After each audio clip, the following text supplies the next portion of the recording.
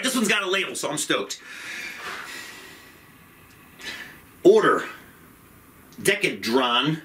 Sounds like a geometry term. 0.5 milligrams.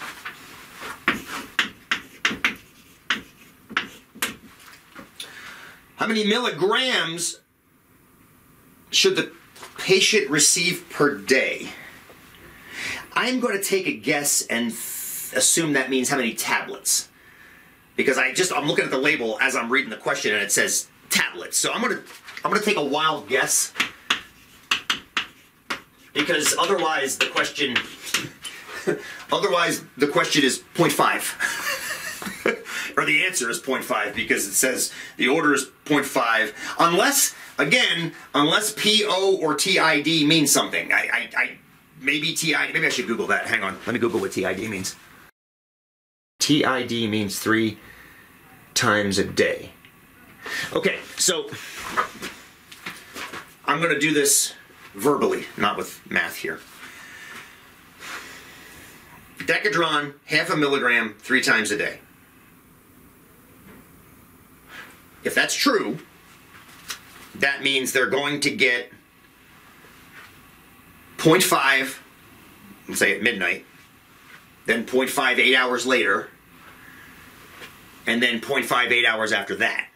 So that's 1.5 total milligrams of Decadron. So that answers the question. What makes me wonder is we've also got a label here that tells me tablets. So I'm wondering if we need to bring the tablets in. Maybe the question is how many tablets should they get each day? Maybe? Let's figure that out. I'm also going to change this to 1.5 milligrams now that I know what TID means. The label says 1 tablet is 0.25 milligrams. And now the units all work. You've got 1.5 divided by 0.25. You can do this on your calculators if you want. It's going to be 6.